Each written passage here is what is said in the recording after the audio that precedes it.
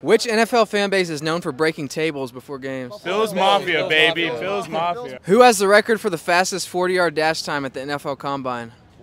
John Ross. John Ross, yeah. Keep going. We're on a roll right now. Can you name the rookie that posted 3 catches for 163 yards and 3 touchdowns on Thanksgiving in 1998? Randy Moss. Not Randy Moss. Come on, keep them coming. Which team originally drafted Brett Favre?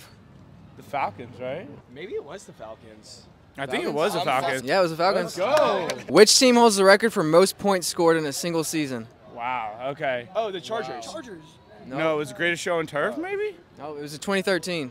2013. Denver Broncos. Peyton Manning? Yeah, There it is.